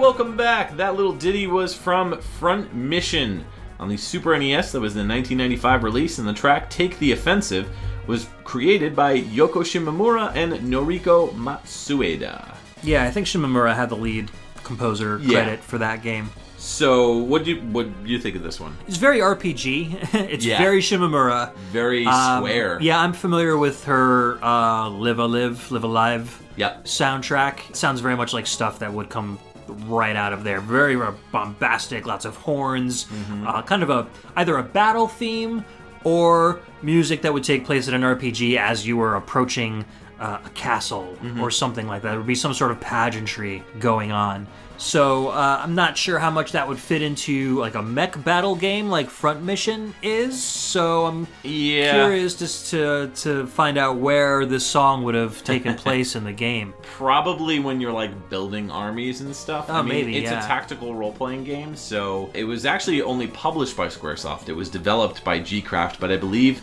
the Front Mission series in general has kind of always been like Squaresoft's baby, if you will. But yeah, it involves these like mechs that are called Wanzers. You know, there's all these different battle zones that the gameplay takes place in. So the name Wanzers comes from Wanderpanzer, which is a German word for walking tank. Yeah, walking tank. Right.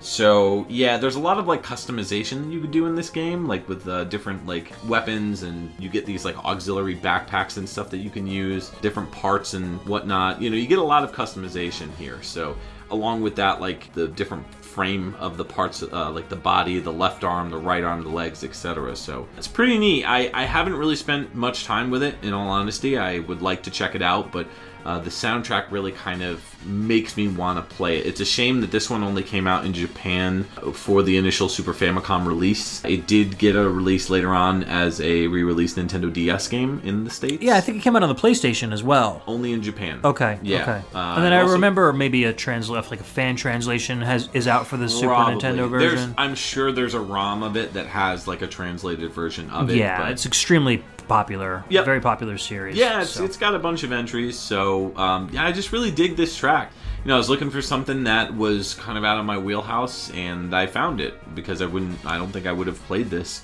otherwise. The isometric viewpoint is kind of like I guess developers have decided upon it as like the best perspective for tactical games, because, you know, Ogre Battle and a lot of the tactical RPGs always use an isometric viewpoint because it's the easiest way to kind of see a large amount of area on a screen with a low resolution. So, and you kind of gauge your distance between you and the enemy and moving around north, south, east, west, you know, instead of a direct kind of boring overhead view, you know, like you get in Zelda or something like that. It's a little bit more dynamic. It gives you a little bit more to look at. And it looks more interesting, too. Yeah, drawing sprites from a diagonal angle feels a little cooler, I guess, than just seeing a flat back or a flat front of a character all the time. Gives things a little bit more of a challenge for the art creators too, like creating all the lands and items and players and everything. So you're drawing in quarters instead of just exactly. up, down, left, right. Yeah.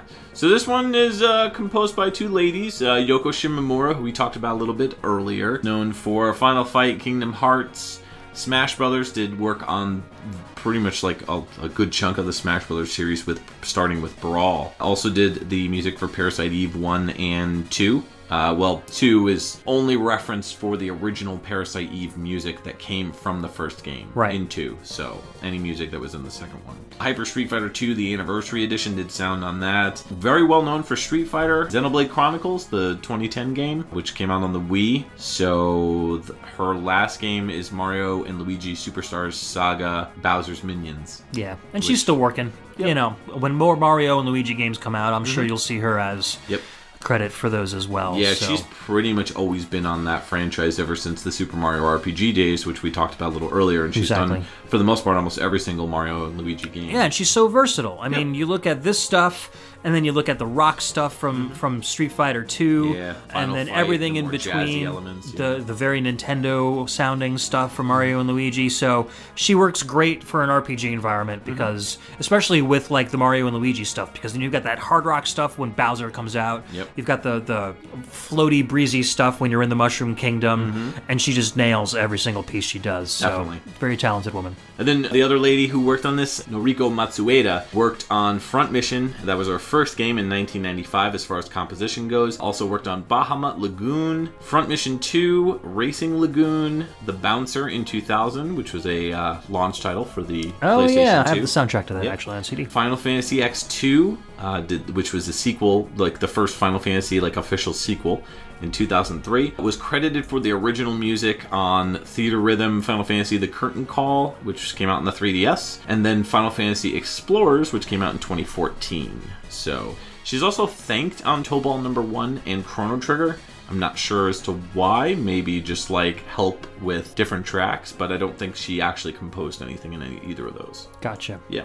Cool. Well, that pretty much does it for our music for the show. Yes. We hope you guys enjoyed it. And we always welcome your comments at facebook.com/groups/PixelTunesRadio. You can find the post where the show is located and let us know what you think. Are there other isometric games with awesome soundtracks that we should have put on the show, or stuff that you want to share? Leave it in the comments. We miss you guys coming out only once a month. So we'd love to hear from you as often as possible. The Facebook group has definitely stayed active, even though the shows haven't been reiling as often. Which is great. And, I think we got a really great response from the last episode. The PC98 episode went over really well. Yep. Yeah, I was pretty happy about that. So, yeah, we love hearing your comments and love engaging with you guys. So make sure to do that. You could find the post when we post it, and this one will be released at the end of the month.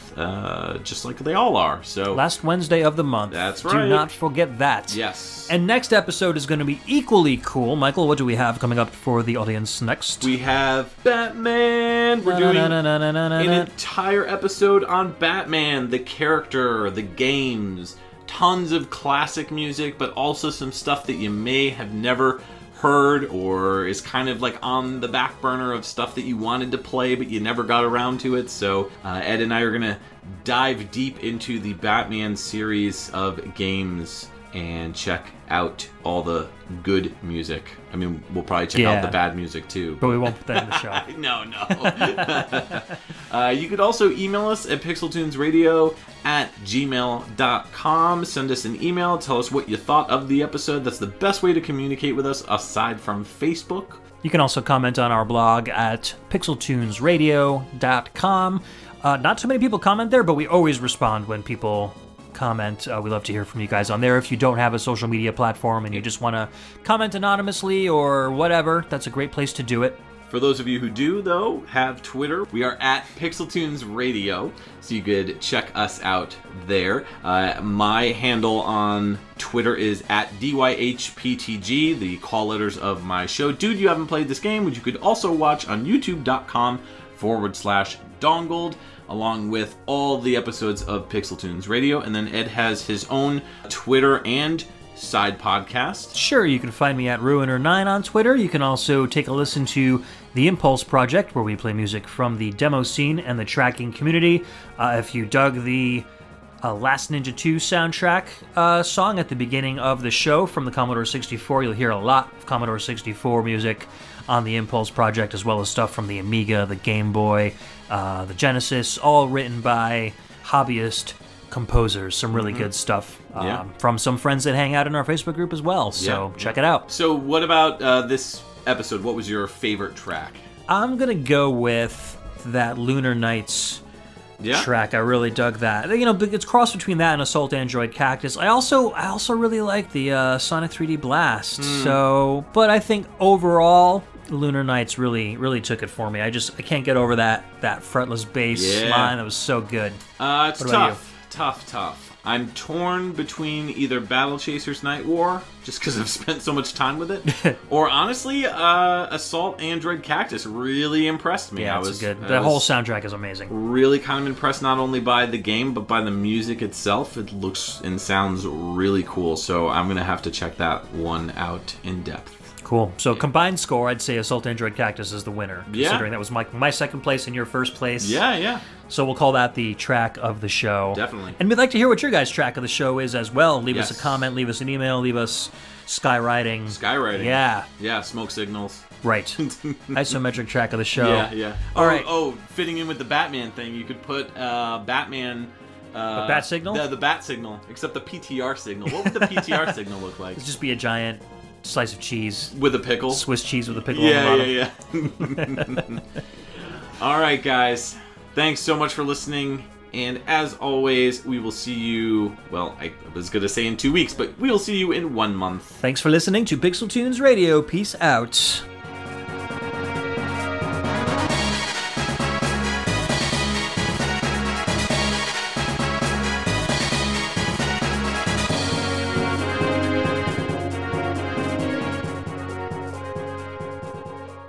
Welcome to Pixel Tunes Radio. Jesus Christ, I forgot what we say.